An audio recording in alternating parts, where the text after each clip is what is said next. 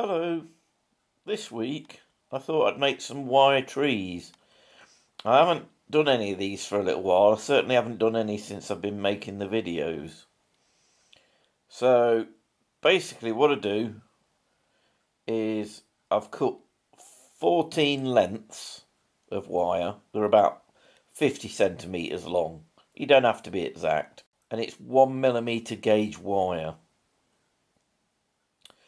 And then what I'm going to do is just shuffle them, get them all in position, and start to squeeze them, tight together before I start the twisting. And once you've done that, you've got them all together, you can bend it in two, and that'll give you the loop at one end. And then what I'm going to do is, get something like a brush, put that in the loop, and then that allows you to twist it. Now you can do it by hand, but using pliers it makes it a lot easier. Or if you've got any other smaller ones as well. As you go up the tree, obviously it's going to get easier anyway. But what I'm going to do here is I'm going to divide it into two. So I'm looking to have 14 on each side. And then I can pair that off into the two main branches that I'm going to create. Once I've done this, it's just a matter of doing what we've done with the base part and twisting it. So you just don't want to go too far up because we want to branch off soon. Do the same on the other side.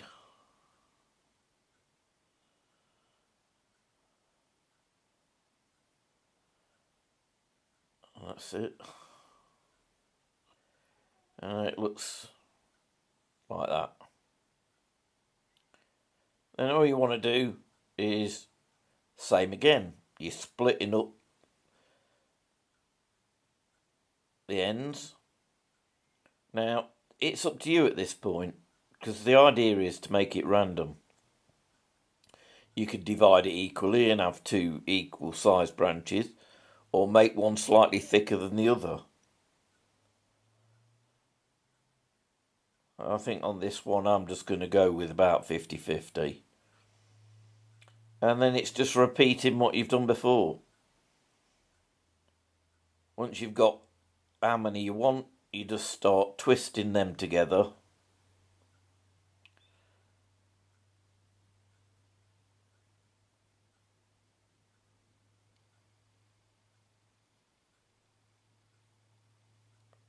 Like that.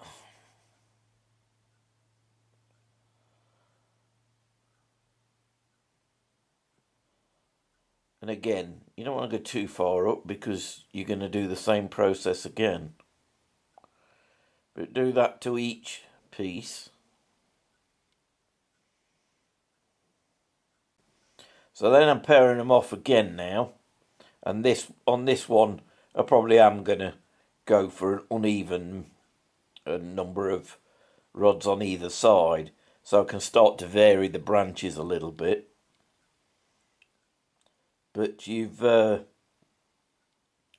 just got to basically random it, and go with what, make a random decision each time, because it's just going to make it look far more realistic than if you stick to a set pattern all the time, and just make it more individual. So that's like that, look, and I've still got room for more that I can branch off. Obviously I've got the other side to do, but you just take your time with it.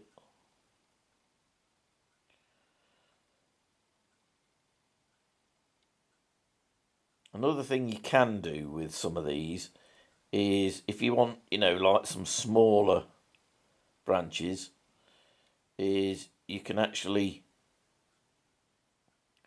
just say twist off 2.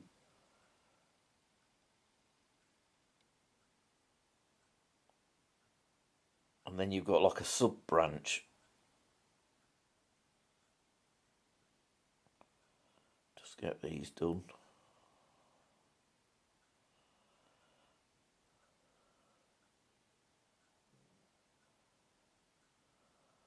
Alright. So that's what it's looking like now.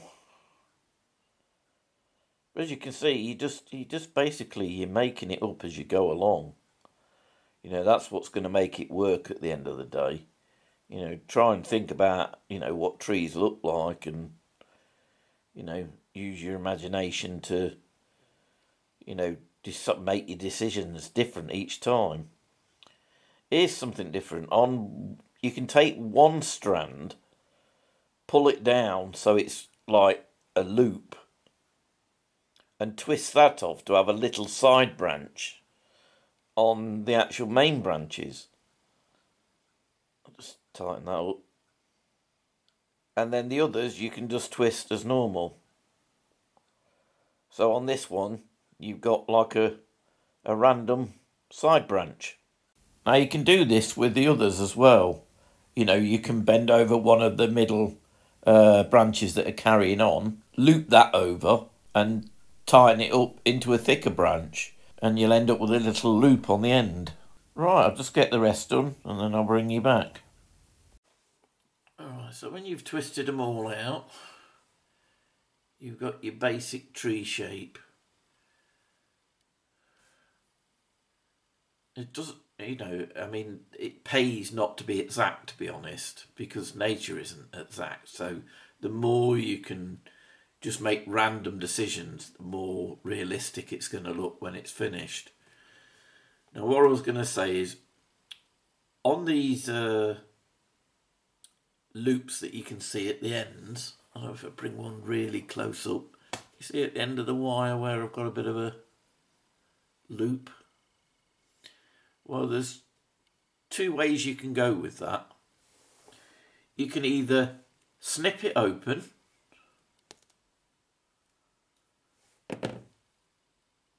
and then just flatten it out into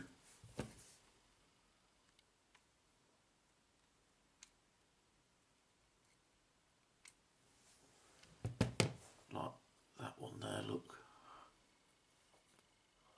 I'll split it into 2 little 1-strand branches at the end. Or you can just squeeze them up tight and twist them a bit more and then flatten it to get just, if you just want a pointy end. But I'm going to open up some of these just to give it a little bit more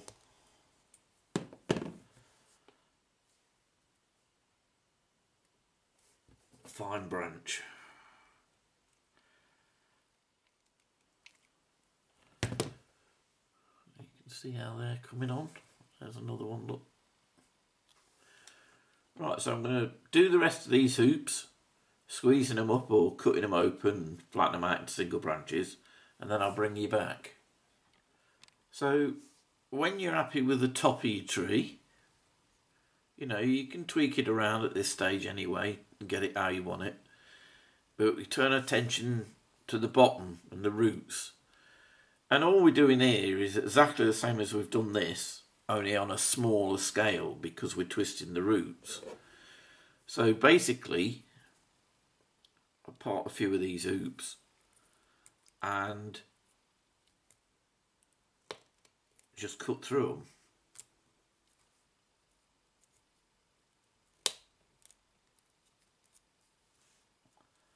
them.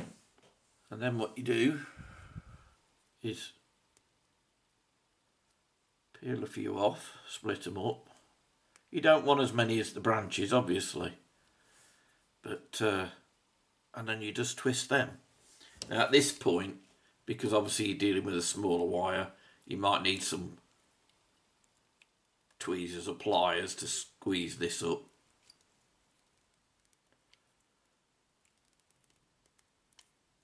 There we go.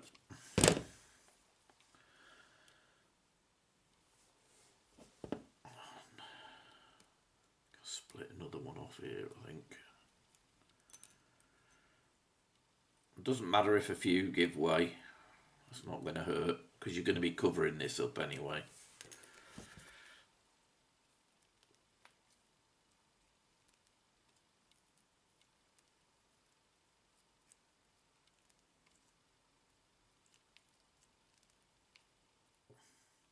Twist a few more.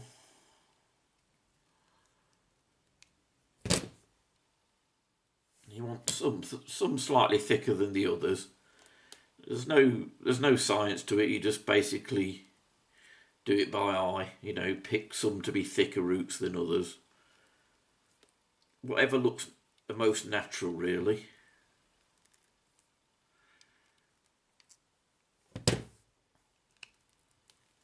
You can trim anything that's unsightly or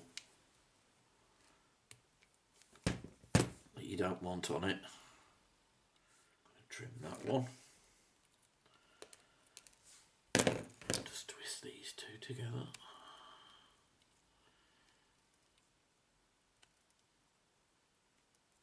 And then basically you can space them out like you have done with your branches. You probably need your pliers again to put kinks in it, you know, because you don't want it perfectly straight. I mean, at the minute, I can use them to stand it up, look.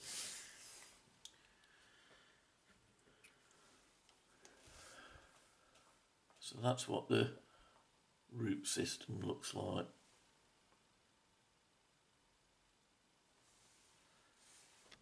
And that's that. So it just basically gives a slightly fuller tree. I've done one earlier that's really tiny with a single branch going up and a few branches coming off. But you get the feel of it. I mean, this one to me looks like it could be a nice vibrant tree. This one is probably going to end up looking a bit sickly, you know, like a bit dying off. It's just what it appears to you, really. But obviously what you want is some different types. Right, so as you can see, I've made myself up 5 little twisted metal trees. Right, the next stage that I'm going to do is I've got some liquid latex here. And what I'm going to do, when I've undone it, is paint all of each tree with a thin layer of the latex, and then I'm going to have to leave it to dry for a long while, and then apply another coat. And what that'll do is it'll hide all these, you know, the wire wrinkles. It'll leave a bit of a pattern. But the good thing about that is, because I used to use Milliput, but when that sets, obviously it sets hard. It's got a little bit of flexibility, but not much. So I'm going to use this liquid latex now, and hopefully that'll mean that I can repose the trees if I need to later. So all I'm going to do, I've not used this for a while, so I hope it's still good, is just paint it on.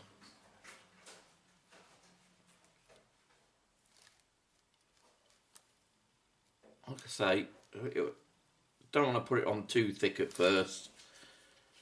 Just give it an even coat. But the main thing is you've got to obviously cover all of it, because you don't want any of it showing through.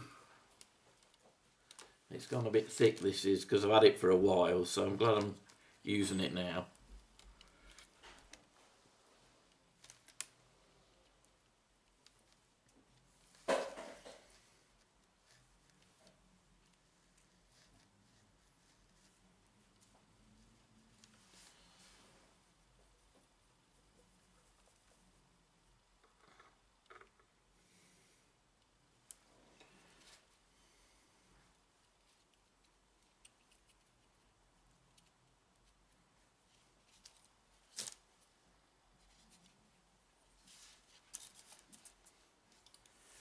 So make sure that the coat, the underneath and the top, you want to cover all of it.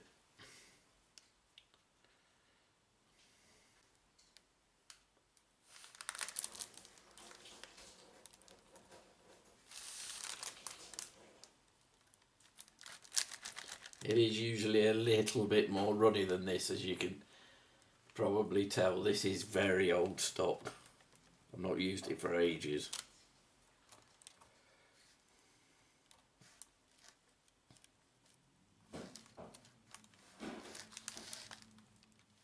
But it will fill in all of those creases, but still leave the tree flexible. So what I'm going to do, because I don't want to hang around while I'm doing this, I'll paint this one up and then I'll bring you back.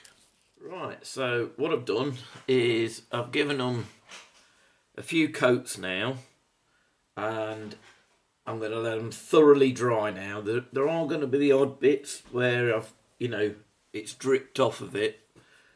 So it's best now if I give them a little bit of time to completely dry, and then when they're dry to touch, I can apply another thin coat, and any bits that look awry I can shape them, cut them or whatever, and remove them, and just finish it off so all the metal is coated. So now that they're completely dry, what I've done is I've given them a coat of primer. Now, I was hoping to use leather brown or something like that, but the only one I'd got left in stock was the desert yellow. But it doesn't really matter because I'm going to be touching these trees up anyway. I just wanted a good foundation level over the latex.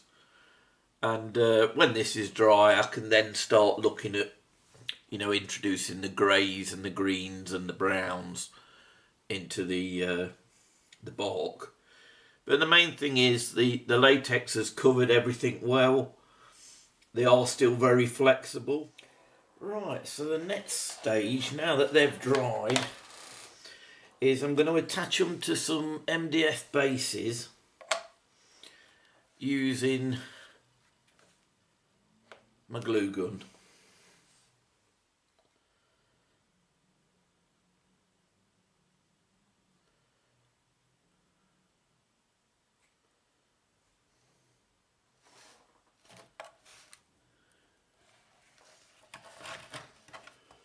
Just hold it in place while it sets.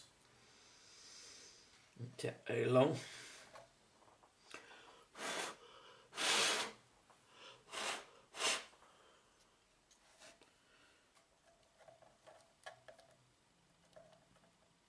We're going to build up a base around that anyway, so this is just to hold it in place while we do that.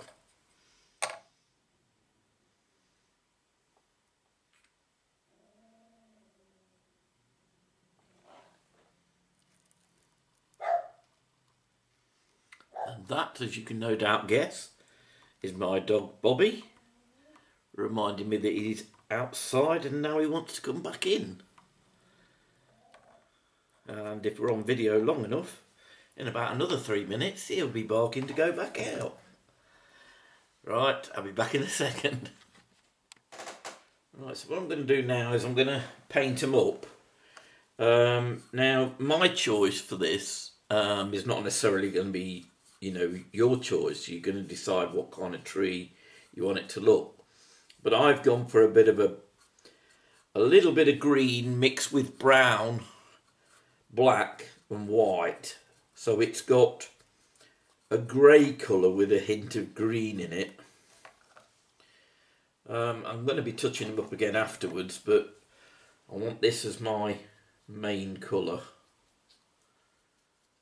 Because it's very rare you see a tree that's just brown.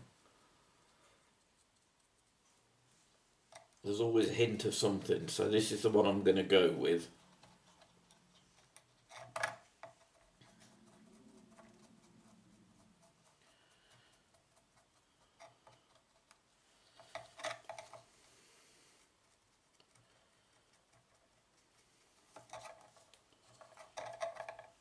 In an ideal world, it would have been better with a slightly darker undercoat, But as I said before, it was just what I had in stock, and I just wanted to make sure it got a decent prime level on it. You know, that it'd take all this extra paint.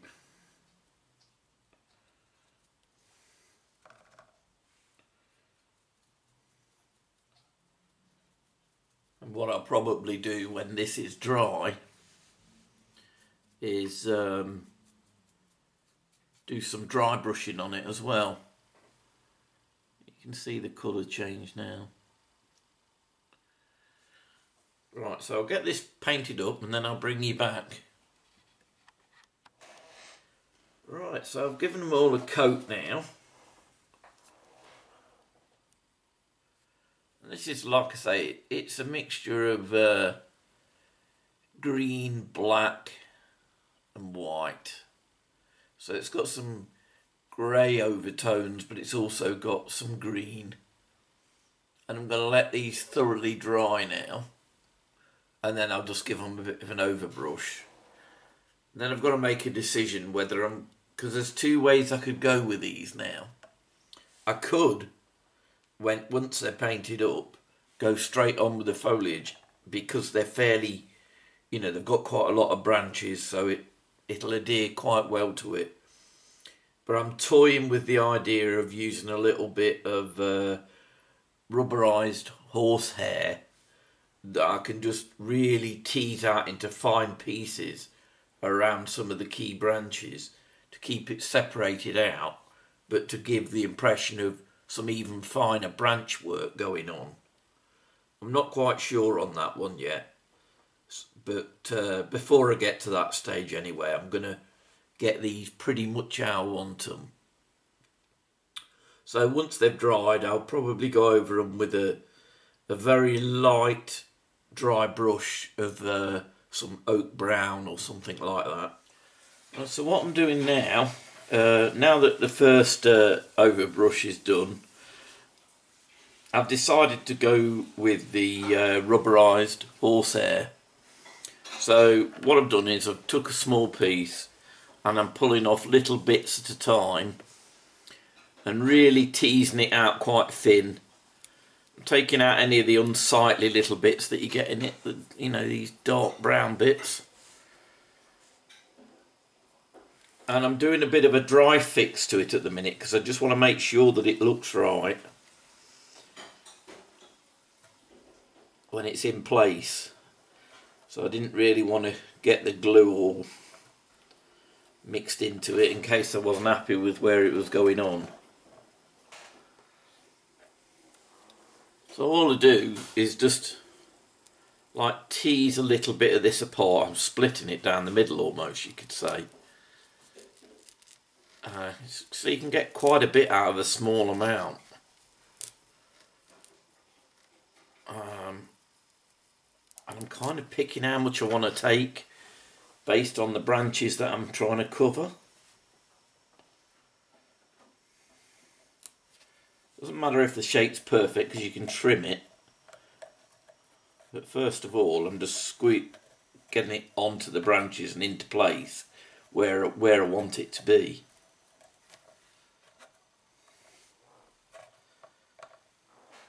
That's not too bad. Let's get another piece for the top branches.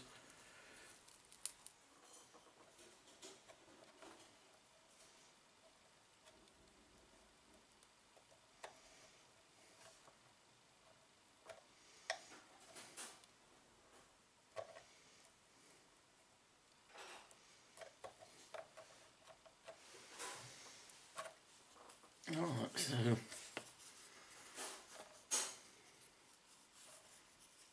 as you can see, it's fairly lightly covered because I still want to see the some of the branch work between it. But what I'm going to do now is you can see that it's got little bits hanging down. Anything that looks out of place, I'm just going to go around and give it a little bit of an haircut.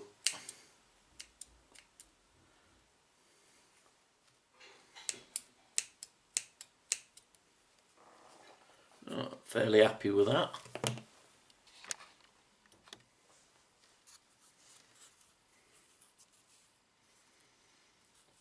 one branch here that I've got to put a little bit onto this piece.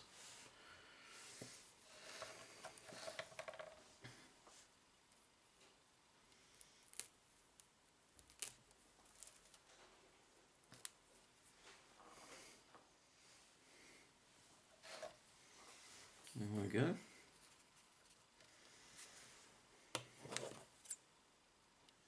You don't have to be too, perfect about it. It's got to look wild at the end of the day. But you can see it's starting to give it that underbranch feel. And I will give that a dust of another cut of probably a brown or something, just to taper it down, even though green's okay, but it will just add to the feeling of the branch, thin branches coming away if it's got a bit of brown in there as well, because obviously the flock's going to be the main greenery. Right, I'll just get the rest of these done and I'll bring you back. Right, so as you can see, I've not only put the rubberized horsehair all over the trees to make up the branch parts, but I've also now sprayed that a darker brown colour, and that can be on there while the glue's fixing it as well. And I'm going to let them thoroughly dry now, and then they'll be ready to well, I've got two choices. I can either start lightening up the tree trunk and everything again now, or go straight to putting on the foliage. Well, I'll make a decision on that when it's dry. But onwards and upwards, nearly done. Right, so what I've done now that they're completely dry, I've mixed up some of my own sculpt mould, which I've made out of mulched toilet paper and some plaster of Paris. And what I'm doing is I'm squeezing that in around the roots of the tree. I'm not taking it up very high, I'm keeping it fairly flat. I'm squeezing it into place while it's wet. And this will dry hard, and then it can be covered with whatever I want to use. Probably use some soil or something like that, but initially what I'll do is when it's dried is I'll paint it and then look at the kind of flock that I want for it.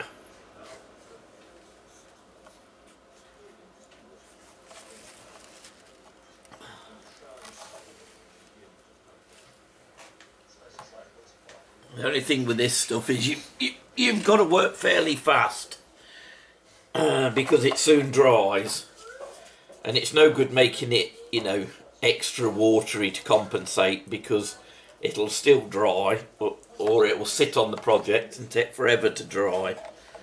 So it's just a matter of working quick, which is why I'd started a few before I brought you back, so you could just see me getting it onto these last ones.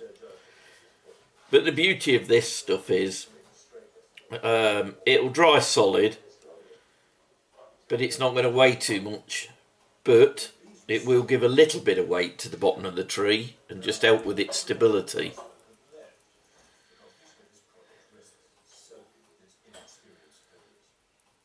I mean, there are other materials that you can use. I mean, I've used filler in the past.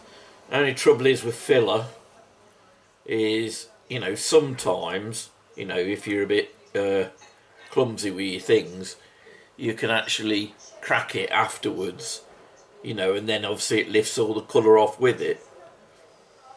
And the other disadvantage is that it's a bit heavier. So whenever I can, I tend to use this sculpt mould stuff because it is so light.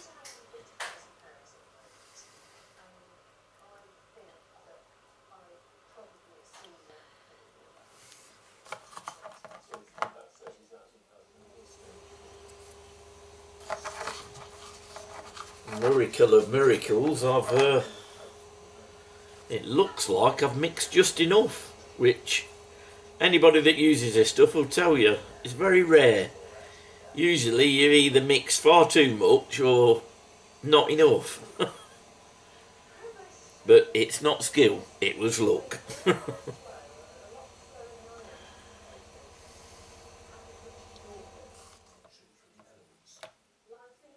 Oh, look at that. Next to nothing over. Can't believe it.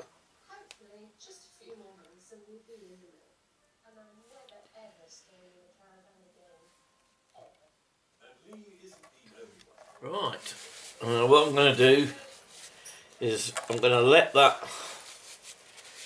just dry off for a few minutes, and then I can move in, just dampen my finger, and I can smooth it out. I mean, you don't have to do that, because obviously it's supposed to represent Earth, so you can leave it a bit bumpy, but I am going to smooth this out a bit more. I just want a little bit smoother than it is. So I'm just going to let it dry a little bit, and then I'll bring you back. Now that they've dried out a little bit, I've gone in with a fine brush, just a damp brush really, and just cleaned over the root systems that I want to show through at the top of the soil. You know, so they're a little bit more, they're buried, but you can see them on the surface. And I've done that for each of them. And then, as I said before, what I'm going to do, just damp my finger and just smooth it to whatever finish you want. I don't want it too smooth, just I don't want any obvious lumps and bumps.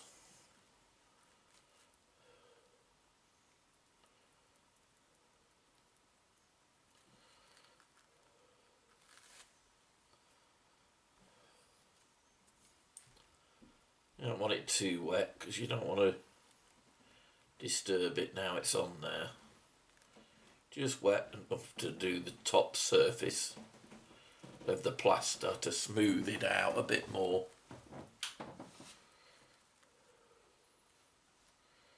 And then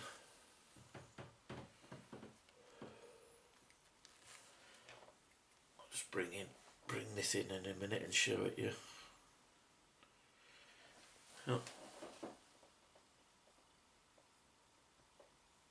I've not gone for perfect smooth, just smooth enough so it looks realistic. And as I say, obviously we're going to be putting some scatter and stuff on here anyway. I just didn't want anything too pronounced, and make sure that it all sits well. And that'll be it. So I'll get the rest of these done. We'll let it dry, and then we'll come back for the next bit. Right, so now that the bases have dried, I'm applying the flock, and what I'm using on this one is some Woodland Scenics Coarse Turf Medium Green. And I'm going to apply, you know, a reasonable amount onto it at first. Might not get the coverage that I want straight away, but I can always respray it and add a little bit more. A little sprinkling underneath. Just tap it. Right, and then I'll put that one to dry. And I'll bring in the next one. Right, I'm not going to spray that in here, so bear with me, I'm just going to spray it outside.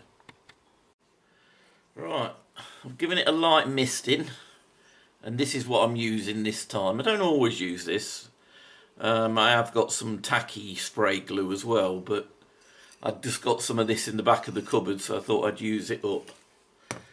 So I've lightly misted it. First of all, I'll just sprinkle a bit on.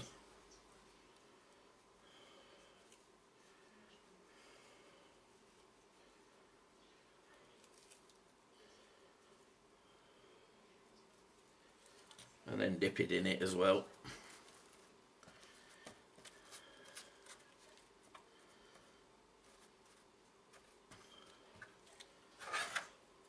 Tiny sprinkle underneath on the edges.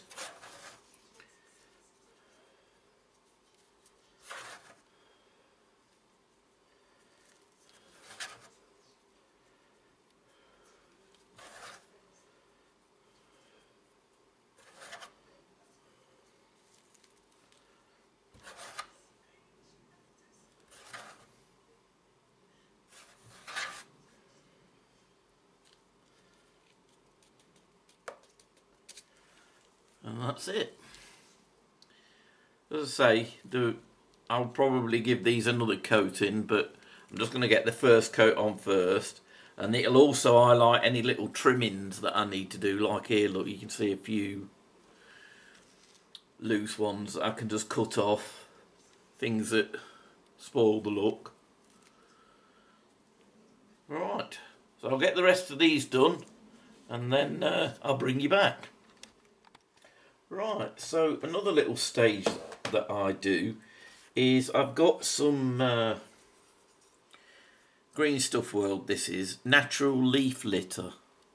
I don't use very much of it because obviously it's more of an autumn thing, but I will put the odd one or two here and there on it, on the tree, because even in summer you'll get dying and dead leaves. So it just gives it a little bit more of a feel of a living tree.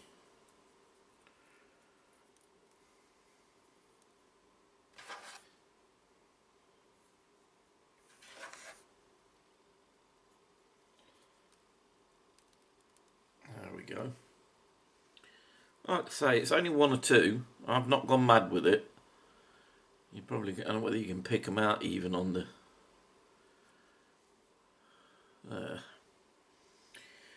right, now the next stage, and this is really just to add a bit of a highlight, like the sun's coming down on it. I'm going to use some Woodland Scenic burnt grass. Again, I'm really sparing with it.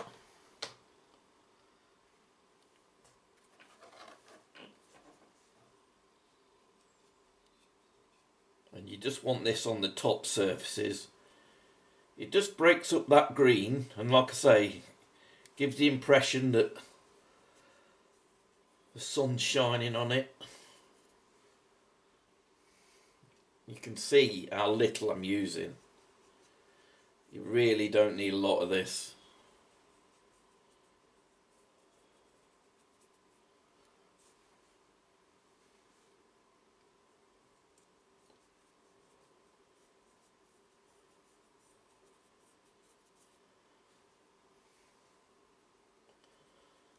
There we go.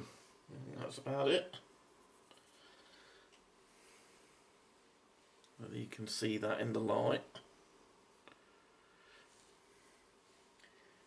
It just gives it that bit more of a feel.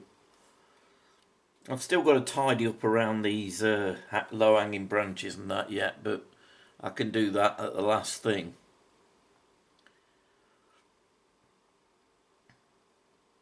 Yeah. Right, I'll get these other ones done and then I'll bring you back again. Right, so what I'm going to do now, I'm going to just give a basic brown brush to the base, and all it is just some brown paint, and I've mixed a little bit of PVA in with it. Now I would normally at this stage go on to, you know, put some kind of scatter on it, like, you know, a grass finish or some tufts and things like that. But I've got a project in mind for these trees, so I'm just going to leave it with this basic brown. But obviously if you were doing this, you finish it anyhow that you want. You know, if you want to have just a, you know, a leaf scatter underneath it, or some plain soil and a little bit of thinned out grass and a couple of tufts. You know, it'll be, you know, up to you really.